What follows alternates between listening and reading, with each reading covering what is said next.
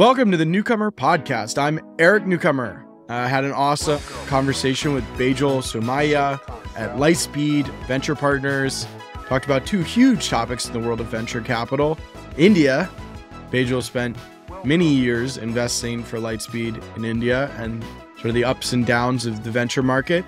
And then in the latter half of our conversation, we looked at how venture capital is becoming more like the private equity business. What happens to venture capital in a world of rising interest rates?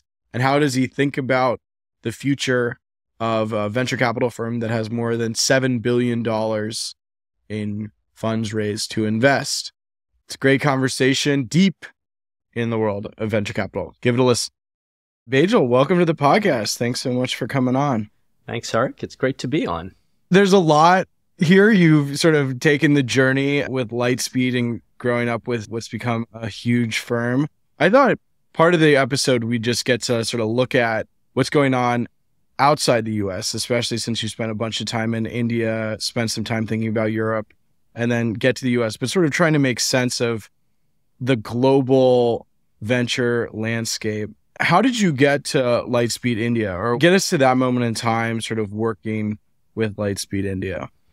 Yeah. And just before I do, something felt jarring to me, which was that, this idea of a huge firm. And the reason it felt jarring to me is because we don't think of ourselves that way. And I don't think we ever want to show up in the market in that way. I think there's such an art to our business, and there's such a sort of relationship aspect to the business, and a sense of just a very high degree of personalization, and often being large can conflict with that. And that's actually, I'm sure we'll talk about later. What's the total fund size? So our last set of funds that we raised early last year, Eric, were just under $7 billion. Yeah. Across early and growth vehicles that we've raised over time. And the growth vehicles are global vehicles, but it's just sort of more one of the things we think about a lot, right, is how we continue to operate in a very nimble, agile way. Right. And that while having what is objectively a huge amount of money for the venture world. That's fair. That's fair. But anyway, we'll come to that, I guess. No, I get it. Yeah. So look, my journey has been really, as an entrepreneur and operator, and an investor across sort of different parts of my career in the US and in India. I was in the US until I moved to India to start up Lightspeed's business in 2008. And out of business school, was a participant in the dot-com craziness as an early member of a startup during that time. And I think I still sort of have that, etched into my memory. What was the startup? It's a company called edu.com that was creating a sort of a protected channel for brands to sell to students at differential pricing.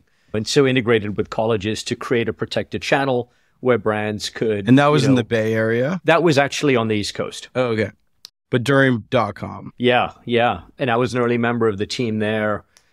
And that company was acquired, really in an asset sale in early 2001 by a then public company called Student Advantage. And that's where I met the General Catalyst team, because they were one of the, early investors in that business. And after I served out my 6 months of the transition, Joel over at General Catalyst, who I think understands entrepreneurs very well, called me and said, "Hey, you must be pretty fed up of doing that. Why don't you come over and join us?" And this is just when General Catalyst was getting going.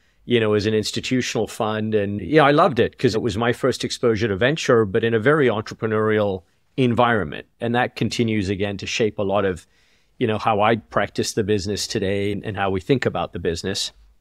And then in 2003, I just was so envious of all of these incredibly passionate founders building things. And I stepped out and I started a company focused on local search and context-specific search. This was before it was it was as widely known as it is today. And the idea being that, gosh, there's all of this information out there, but yet I just bought a home and I was rifling through the yellow pages and calling service providers who had bought the biggest ads. This is crazy. This cannot possibly be how I'm going to make a decision. And so that kind of led me to think about how do we bring technology to really understand the information that's out there in a context-specific way. And started that company with actually the former CTO of edu.com, who I'd gotten to know. And then subsequently, someone that's become a dear friend of mine, Brad Gerstner at Altimeter. And, Brad and I had crossed paths originally. He was an investor or a co-founder? No. So he joined as a co-founder. And and, we'd first met, when he was running National Leisure Group, which was a General Catalyst funded business. And so, we got going, and eventually we didn't raise any outside capital, but ended up selling the business to a public company called Marchex at the time. And that was kind of really when I thought about my life and career in a slightly different way. And I was really drawn to what was happening in India. The country was going through a very significant period of economic growth, a lot of innovation happening. And I moved out there. And actually, for the first few years, I was running what would typically be described as a more traditional growth equity business, a manufacturing business that, here would be a GDP growth business, but there was growing at about 35% a year. But was very myopic, very inward facing. And I thought there was so much more that we could do with that business. And it was a wonderful way to learn that country and that market, and actually learn a lot about how applying a US lens or a developed market lens is not only the wrong answer, but can actually, be problematic. And that was really valuable, and ultimately sort of brought that to bear in what we ended up building at Lightspeed. How long were you investing in India, and how much was deployed?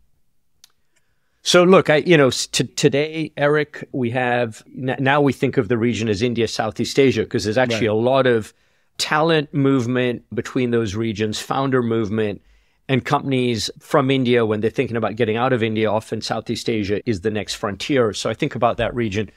We have today 19 investment professionals in the region, and then an operating team or a platform team that supports our portfolio of about 10. So quite sizable across 4 offices: Delhi, Bangalore, Mumbai, and Singapore. And, since we started investing in India, we've invested approximately $1.5 billion in the market. So it's meaningful, but kind of always, I think, timed to how the market was developing. So actually, up until 2015, we continued to invest out of our global funds at a very measured pace. And, again, many of our peers had raised dedicated fund vehicles, and there were a set of local homegrown funds as well. We knew this was a market we wanted to be in, but we didn't think it warranted a dedicated strategy up until sort of, I'd say, in 13, 14, we began to see changes on the ground, founder quality, more risk capital, and sort of really now the beginning of significant internet adoption, right? Which is really the trend line that we're investing behind. And so in 2015, we raised our first dedicated early stage fund for the market, but it was still a very disciplined size at 135 million. Fund 2 was 175, Fund 3 was 275. And the idea was really to keep the bar high, to focus on the highest impact opportunities, and then over time, as we've raised our growth funds, if we do miss things at early, which obviously we do, then we do have the ability now to hopefully still be able to partner with those entrepreneurs later in their journey. What were the key companies, or what successful investments did you see? So early on, an early investment in a company called Tutor Vista, which was essentially one of the first companies that was connecting, in that case, tutors in that market with students globally. So a very early incarceration of EdTech. That company was acquired in a trade sale by Pearson, but was one of the early exits in the market. And then an investment that I led in 2010 in a company called the Indian Energy Exchange, which was building an electronic market for power. And this is an example actually of where, when we talked about it in the partnership, and the natural thing to do is to seek analogs. Where else has this been built? And the answer was nowhere. And then it can be very well, if there's no examples of success, we shouldn't do it. Right. It obviously can't be successful. But we sort of got into being very first principles about what's happening in the power market in India. And why does something like this need to exist? And I won't bore you with the details, but there was a set of reasons why something like this needed to exist. And it was a classic example of how we could think about getting venture type exposure to a sector like energy or power, right? That was going through a massive investment cycle. And so we co-led the company's Series A, and actually the only round of external capital that they ended up raising in late 2020. And that company we took public in 2017 and the local stock exchange, and then over time fully exited over the subsequent few years. So that was one of our sort of early investments. And it helps, right, when you go to a new market to know that you can, invest, but also take money out and get a company public and see the full life cycle. Is the strategy generally like looking for companies that can be global players, or do you invest in startups that could just sort of dominate the Indian tech market? And would that be sort of large enough? It's all of the above, right? Typically on the consumer side and on some, B2B, I wouldn't say B2B software. I don't think the India market for software is large enough to support a high impact company. But those companies tend to get outside India. For example, we have a company called Innovator, which is focused on the healthcare segment in software that got outside India very early, or Darwinbox and HR SaaS, that built in India now has gone to Southeast Asia. But I would say in consumer, that tends to be almost exclusively focused on the domestic economy. And, B2B networks or B2B commerce, will typically be focused, or B2B fintech, on the local economy.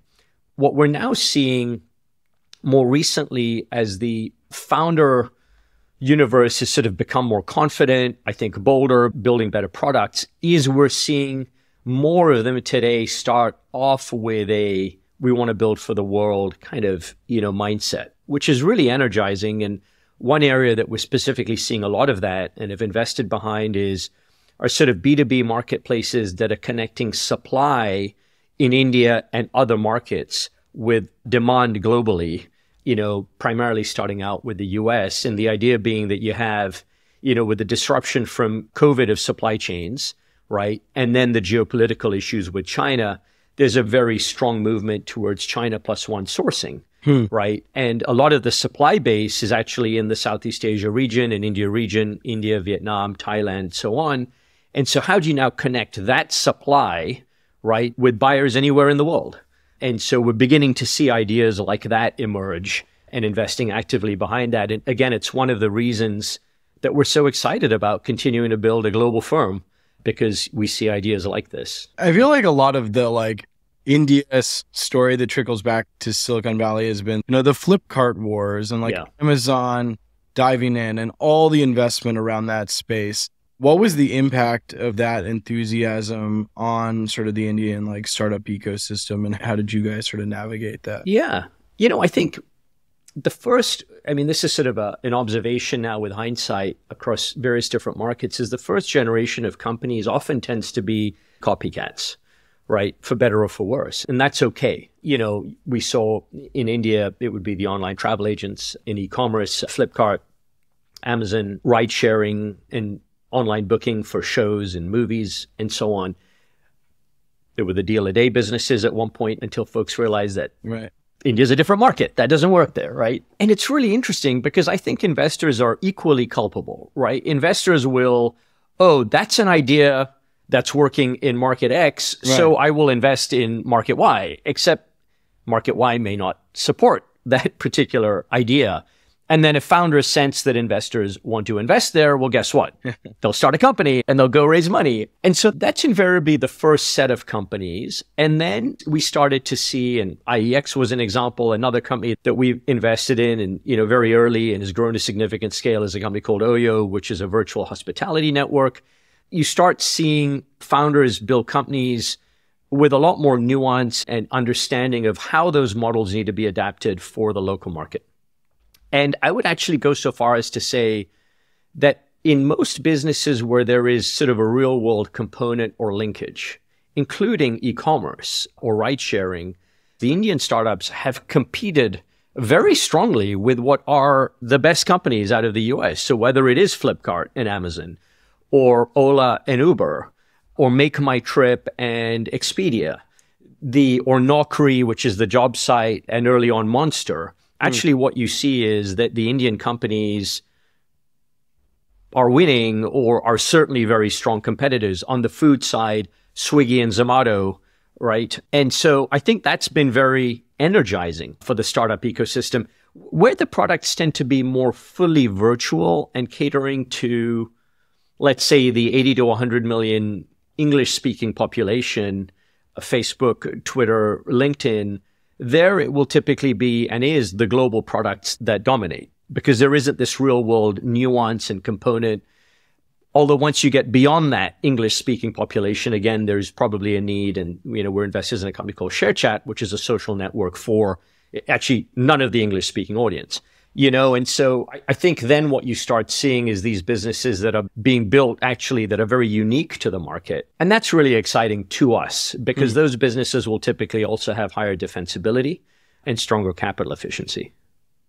And so today, what is the level of enthusiasm for like India with the firm? So you, just for context for listener, we can get into this, you come back eventually to the US to sort of focus on the firm and investments here, but you're still very involved in sort of the strategy. Absolutely. Yeah.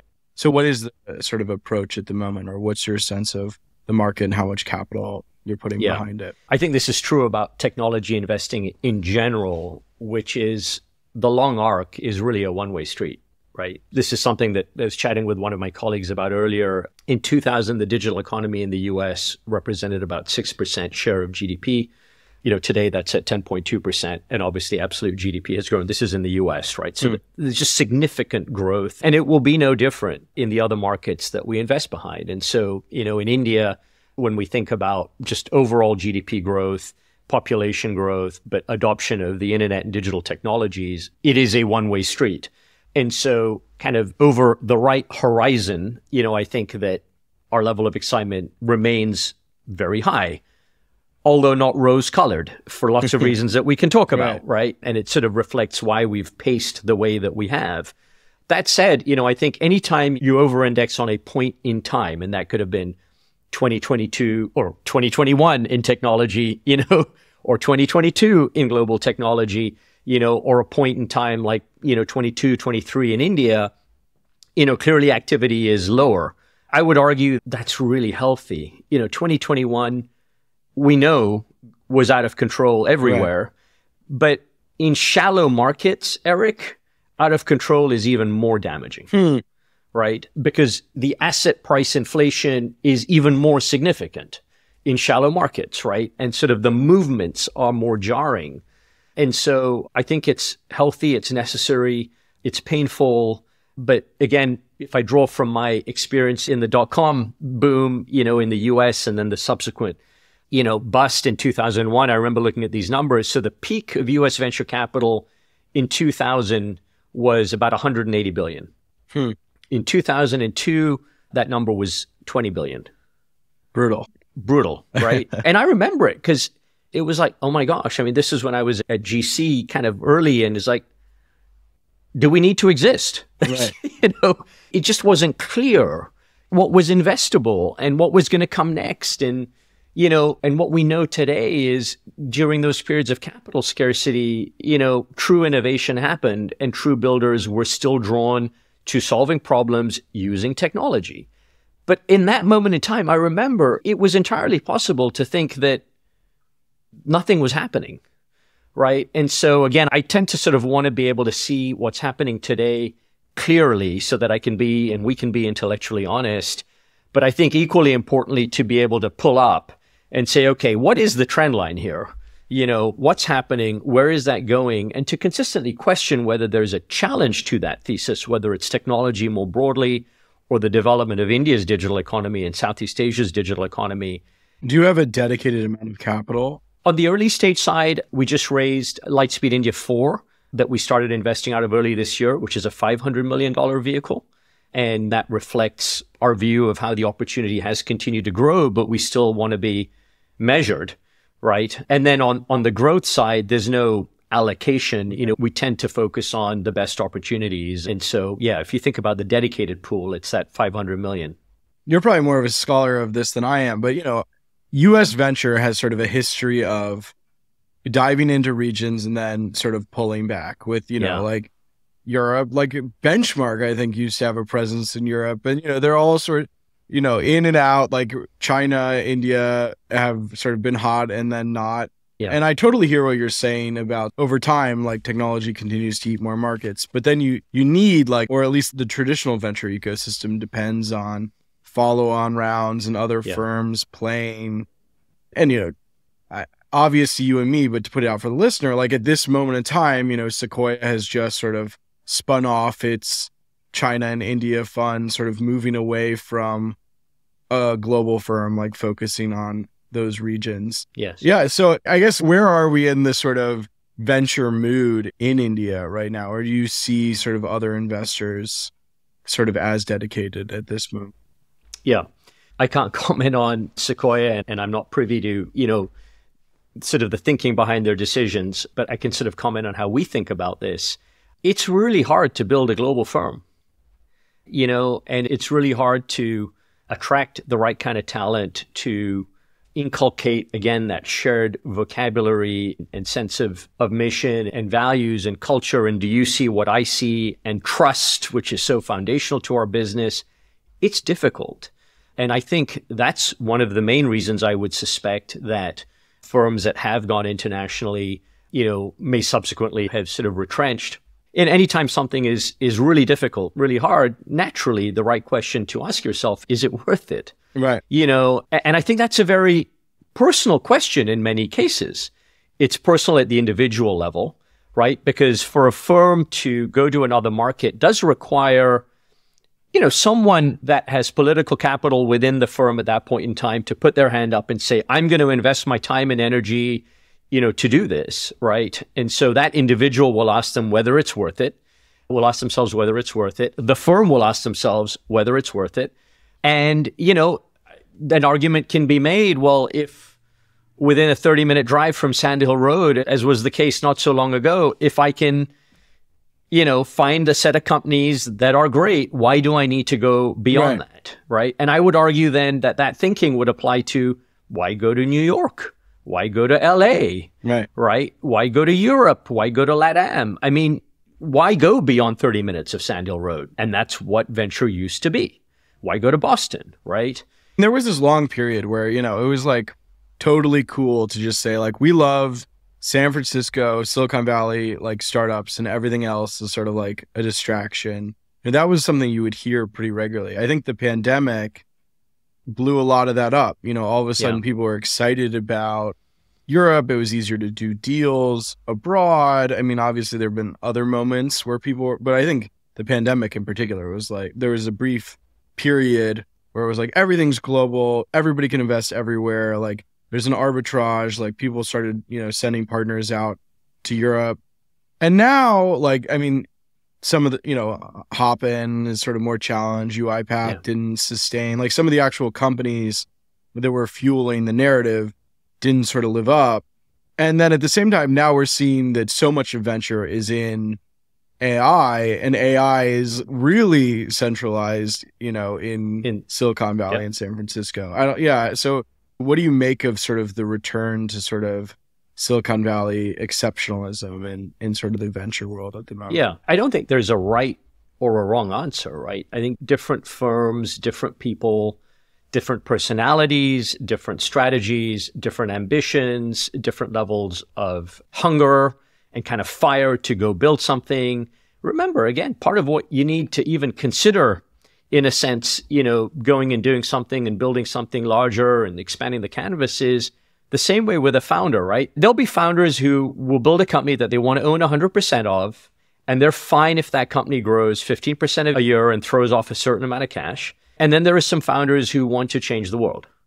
And we're not judging, one is better than the other. We know that for venture capital, one is more the type that we would back than the other.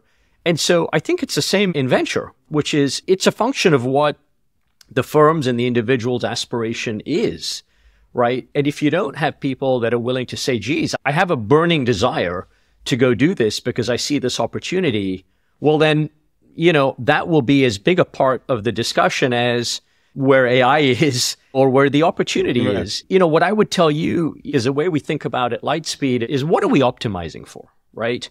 Because we've got to have that clarity, and that then drives our decisions. So there's three things. We want to see, access, and compete for the very best opportunities wherever they are. Because to generate the best returns, we think we need to be in the best companies. And if a significant proportion of those companies are now outside the US or outside Silicon Valley, then we need to be able to see them in order to perform, right? Again, now part of this is also a choice about scale. Sure, if you raise $200 million, you don't need to. But it's also because of learning. I mean, a lot of what we bring to our companies is because of the journeys that we've been on. and the different models that we've seen and how our conceptual models get challenged because you've seen something somewhere else. I would argue that actually, markets like India where there's UPI and LATAM where there's PIX are a little bit, showing us what the future of fintech could be, with these very low cost or zero cost payment rails, right? I think, we saw virtual goods models and kind of, monetization models that came out of China, right? That innovated around kind of how social media companies could monetize and generate revenue. So for the learning and the experience, we think that's important. So we want to see, access, and compete for the very best opportunities wherever they are. The second thing is we want to serve founders and companies in the most impactful way, right? In a way that moves the needle for them. So that's sort of another design principle. And the third is that we want to attract the best talent to Lightspeed and enable them to do their best work. Those are the three things we want to do. Now, for any other firm, those things may be different, and that's okay. But this is what we're building towards. And then the question becomes, well, do you get distracted, right? And I think in my mind, anytime I'm presented with this idea of a trade-off, you can either do X or Y.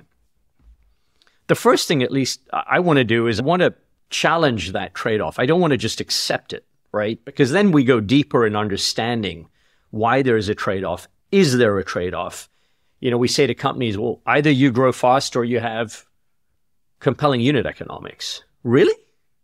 Is that really the choice? Right. To build value, you have to do both. And the best companies will figure out a way to do both. And some will not.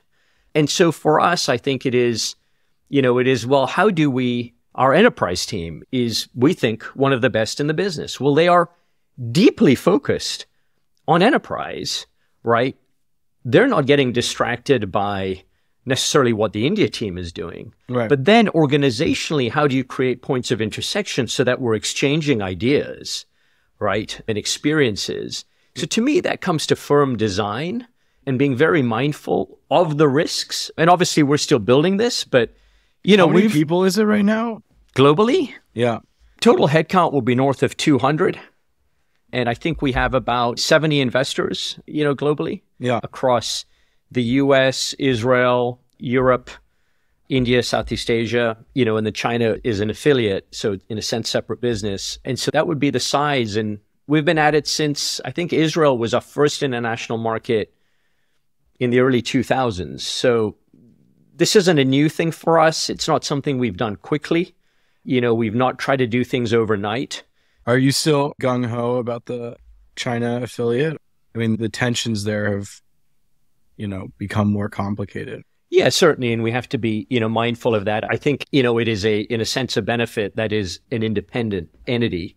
And I think sort of their investment strategy primarily centers right now around sustainability, climate, and the EV ecosystem. And so there's some learning there.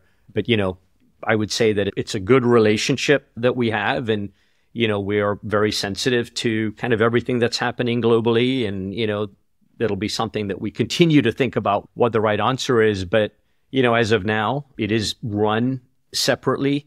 But, they're friends of ours, just like, any other firm would be. And you can collaborate and share notes, and learnings about things. But, in essence, it is a separate business.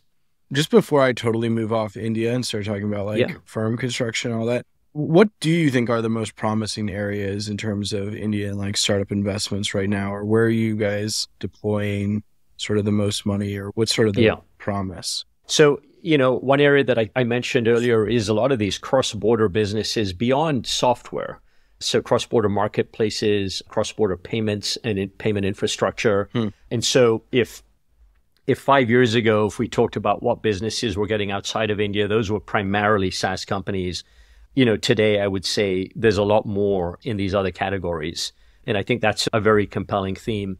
The other is we're beginning to see a fair amount of activity around the EV ecosystem there. And we've made an initial set of investments. Like manufacturers or? No, again, we'll think about a little bit like our India Energy Exchange, kind of lens, which is, gosh, there's this very compelling trend line, but, the bulk of it is not really a venture play, right?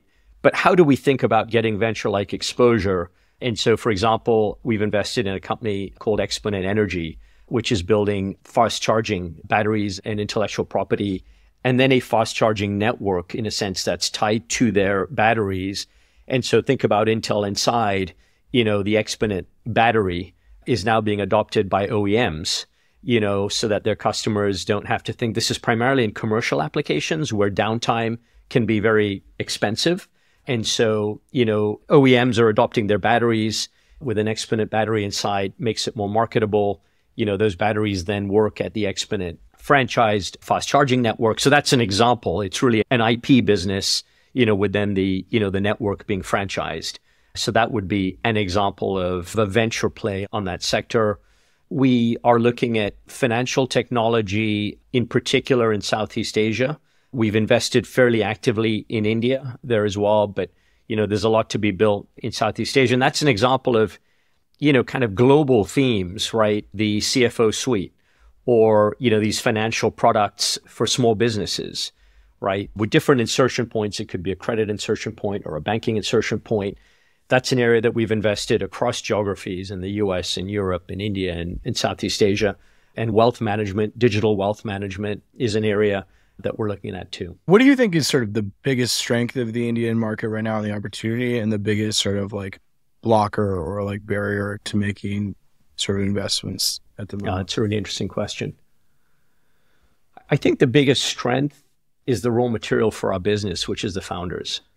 It's really interesting. When we started investing in India, I would have characterized the typical Indian founder as a somewhat defensive, risk-averse, control-oriented founder archetype, right? Which is not great for venture capital. And I would characterize today, the founder archetype as no different than what we would talk about here, which is, wanting to change the world, really can lean into, not everyone, but leans into risk. And they've sort of seen this first wave of venture scale companies get built, right? And so there's a repeat flywheel. And founders really are, and talent is the raw material of our business, right? And so, for me, that's the most exciting change and sort of the, if you will, the superpower of the market. And I will say the work ethic, you've got to realize that many of these folks, or almost all of these folks, are from Indian middle-class families. Now, when I say Indian middle class, I do not mean U.S. middle class, right? I mean, families with income levels of $3,000 to $15,000. Like they're from those families. Insanely driven, and what they've had to accomplish to get to this point, is itself evidence of really what's under the hood. And the work ethic, the intensity, the hunger, it sort of, it gives me whatever, shivers up my spine, because there is this sense of this is their moment, right? And then obviously the rapid digitization of this country and the government's commitment to that, rides along with the development of talent. What are maybe some of the biggest challenges? I think it is the time it takes to build these companies and the challenges in the economics. And these are related. So here's a really interesting thing, which is because GDP per capita is so much lower in a market like India than in the West, to build a $1 billion revenue or scale company in India means that operationally you are building an $8 to $10 billion scale company in the US, right? Because in terms of like people you touch, customer, right, whatever. In terms of the volume of transactions, the number of people you acquire, touch, the number of shipments, the supply chain scale. Just think about that, right? So the complexity of that, it's really high. And what it means is it will take longer, and we can't force it beyond a certain point. Forcing capital into these companies is not necessarily the answer. And I think we've learned that time and again. So that's one. And then because, typically GDP per capita is lower, that translates into a smaller absolute profit pool, right? And so, in terms of the unit economics, it can be tough. And so profitability actually takes longer for many of these companies, especially if you're trying to scale and build leadership. So I think those are important challenges that we have to be mindful of as we're company building. And then as it relates to investing, look, liquidity, this is not a market that is as developed as the US or China. And so, we've been very mindful of this. We've distributed, over $1 billion of liquidity from the market, but it's tough to come by. You have to be very switched on to it. And so I'd say as a venture investor, that's another challenge that we think a lot about. As a global firm, how much do you force sort of consistent multiples? Or, you're just sort of saying the challenge. Like if you looked at sort of users, you might think one thing. And if you tried to model out, profitability or whatever, you would come to a different assessment. But how much is there an effort to say, oh, we want to not think about like, oh, what the sort of game on the field is in any particular market. We want to think about what a company is worth on some global metric, or do you end up having to look at it region by region? So substitute region for sector, Eric. Okay. Right? Would we apply consistent multiples to AI companies, mature enterprise software spaces, right, e-commerce, social media, right? The answer is no. You can make some argument that on a fundamental level, like their ability to eventually produce cash flow, they should root out. But I understand sort of in the early stage that becomes like very difficult. And so you have to. Yeah, it's sort of, I think there always is nuance. Now, should we be aware of that? Yes. If we see a significant difference in multiple, should we question why? Yes. Should we understand why? Yes. Should we apply our own judgment? Absolutely. Right. But, one of the things you'll notice is that scaled companies that become market leaders and have high quality teams with strong governance in India trade at significant premiums to their peers almost anywhere in the world. Interesting. All right. Now, early on, we, as a global firm, we just couldn't reconcile that. We're like, no, it seems too expensive. Well, right. 15 years in, it hasn't changed. Okay. Right. So then you sort of say, why? Well, there's several reasons. One is that those companies are so difficult to replicate because of the friction required to build them and the time that it takes, right? That there's a certain kind of gravity that those businesses have. And there's a scarcity of those kinds of businesses, right? And so now when you think about capital allocators in the world that want to have exposure to those kinds of companies, there's a limited set. Right. And so this is what I mean by we don't just want to accept it. And we'll never just say, well, it's sort of like in 2021, when we were investing, we weren't assuming 2021 multiples on exit. Right. You're still questioning it. You're saying, what are normalized multiples? And okay, well, let's be eyes wide open that we may be overpaying on the way in, but let's not think this is normal. Right. Right. Part of what you're saying is the multiples that are rational to pay to win the deal and the multiples that you're sort of giving it to assess sort of the payoff in the long term, and you sort of need both. That's right. And as a result, there's a lot of companies that we will pass on because ultimately it doesn't make sense, based on the entry multiple. But my point was more that, I think each market, each sector, has its own dynamics, right? Life sciences, different. Fintech, different. Enterprise software, different. And the same for geographies. And it's actually that thinking for us, Eric, that every time sort of these questions, it's often like we think of geos as these, you can think of, oh, geez, it's very different things. But literally, if you start substituting sector for geo, right?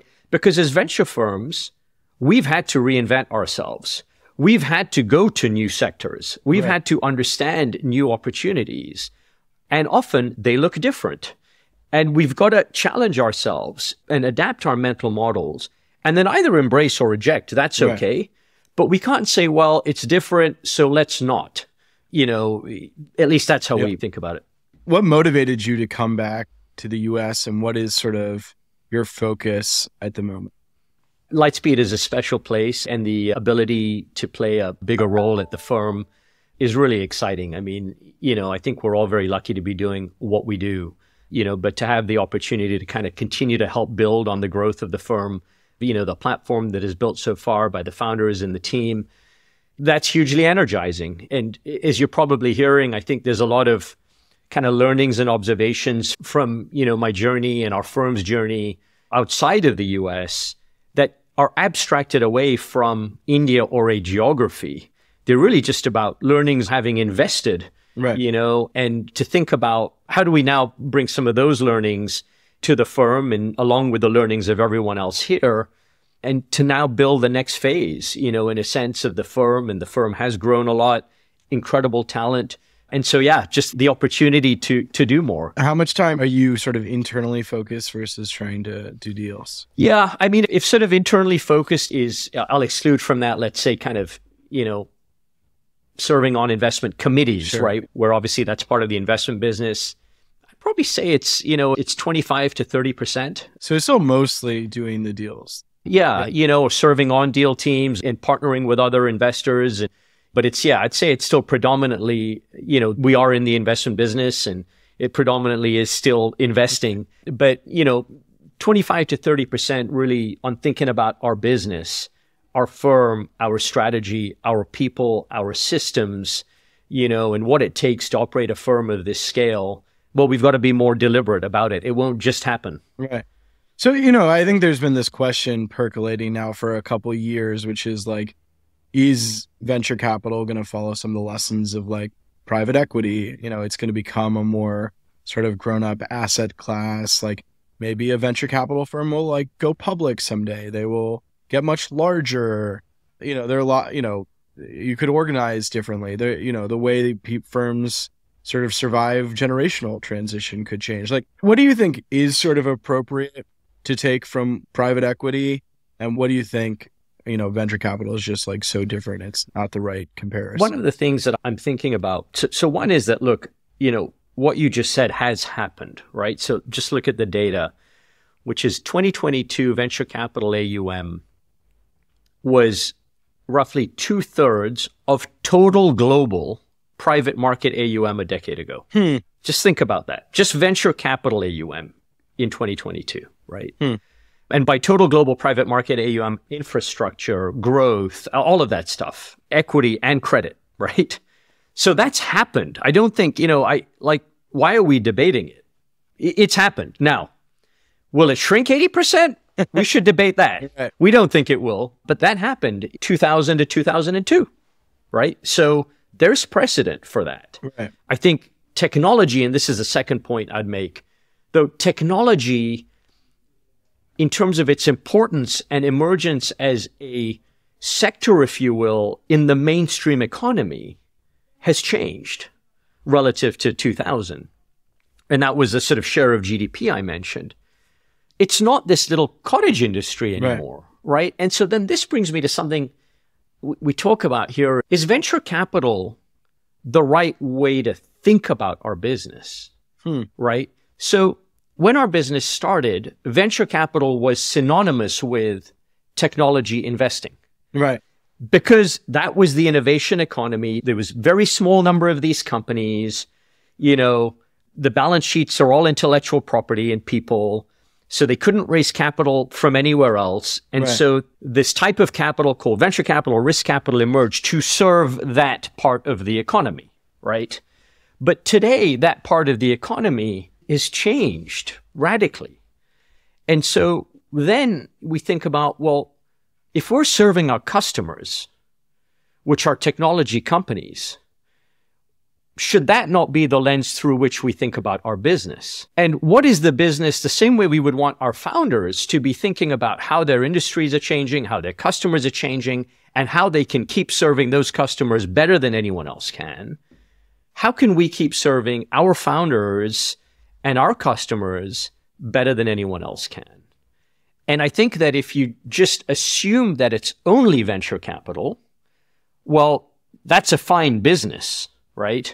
But I don't know. This is sort of just, No, this is a bit more a technology investor than sort of venture capital. Or like, we saw, General Catalyst, your old firm, is trying to figure out a third of their own type of debt fund. Right. I think there's a lot of talk of, bigger firms going out and raising and saying, we don't need to invest to, a seed fund level returns. We need to prove that we can consistently outperform, the stock market. And if we can do that, it'll make sense for large investors to come to us if we're doing a sort of big enough fund size. Is that the way you think about it? Or what do you mean by saying not venture capital? It's about different types of investments and different return profiles? No, so I want to be clear. This is not about, well, let's just scale to scale. Yeah. It's working back from what are the needs of the companies and founders that we serve, and recognizing that the core for Lightspeed still is an early entry point. Yeah. Right. So we invest early. Even 2/3 of our capital, of the growth capital that we've raised historically, has gone into companies that we were earlier investors in. Yeah. Right. And so it's back to that serves those companies and those founders, right? Yeah. And then a third is, gosh, unfortunately we do miss, companies early, but if we can catch them at the Series B or the Series C, there's still, the prizes have gotten bigger than they used to be, and we still, want to be a part of those journeys. So it really is just coming back to none of this means moving away from early. I would argue, in fact, in our last fund cycle, Eric, we doubled our commitment to seed through B, right? And we've increased our early stage investment team, and we're doing more there because we think the opportunity has grown. But it's just to say, well, over time, what do those founders need and those companies need? And that's where, even as we think about our platform teams, it's not, we haven't built an army. We're being very surgical about what are we hearing from our customers? What is most needle moving to them? And so it's defining back from that. And when we do that, I would just suggest that if you just apply a venture capital lens, then arguably you will operate the same type of firm that you would have 20 years ago. Yeah. But in an industry that is unrecognizable from 20 years ago. Right. Now, you can do that. I'm not suggesting you can't. But what we think about is the industry has shifted. Our customers have shifted. What is it that they want today? And how can we provide that? And then let's not label it like, yes, a part of that is venture capital, but why do we provide talent capability? Why do we use data and why do we have a data science group at our firm? Why would we build an in-house corporate development group? Well, it's because we've got to think about what's the right business to build in 2023 and looking forward to the next decade. But would you look at like rather tech than buyout or... I guess, it poses so many questions about if it's not just VC, what are the other things that you would seriously sort of consider? Yeah, it does. And I think the key is really to have a true north, right? And to, anything that we do sort of be leveraging our capability and what we think we're good at. Okay. So, it's interesting you ask about buyouts. Well, I think there's going to be a wave of venture recaps that are going to be coming. Right. Those are companies we understand. Those are domains that we understand, right? But there's going to be a slightly different kind of mindset, right, to the work that's going to need to be done there. Should we be thinking about that?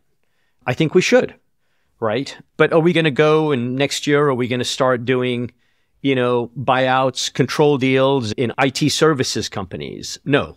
There are people that do that far better than we ever will. It's not what we're good at. It's not who we are. But you are thinking about products around sort of the downturn of unicorns and that's like convertible debt type deals or? Well, not necessarily. Again, I think there are structured finance specialists that will do that better than we can.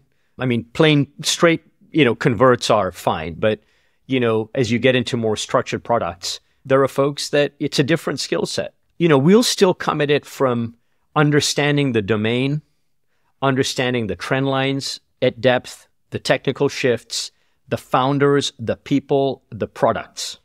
That's still going to be at the heart of any investing that we do, as opposed to, is this more of do you make your money because you figured out a structure that, gives you a kicker in the event of X, right? Like, that's not what we're really good at. And so we'll leave that to the experts to do that. You sort of alluded, well, first of all, you haven't announced something, so you're not telling me specifically what exactly you have in mind in terms of the new structure, right? I just want to make sure I'm not missing. Oh, no, I'm riffing with you. But is there a particular like fund or something that you're raising? No, there's nothing. Our most recent set of funds are what they are, which is kind of early through late stage. No, I'm riffing with you about really under this sort of hey, I think we are a firm that looks to embrace where the opportunity is going.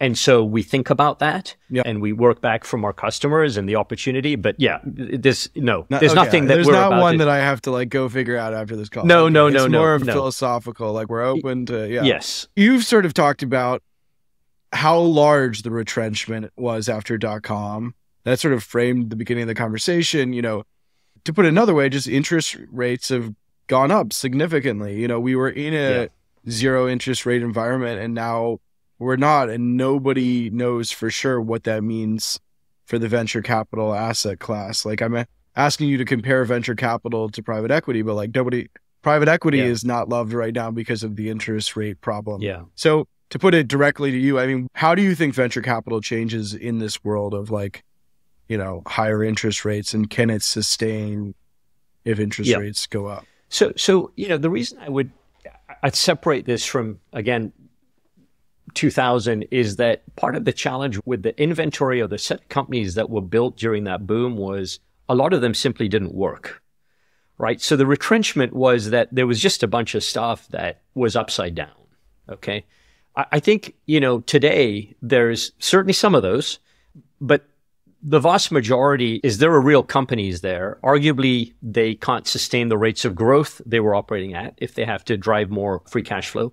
And the change in the interest rate environment will impact what those companies are worth, right? As opposed to, just they're going to go away. Right. Right.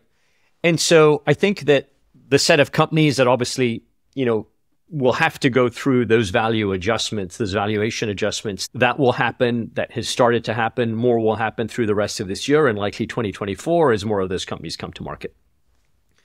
As it relates to going forward, the opportunity to buy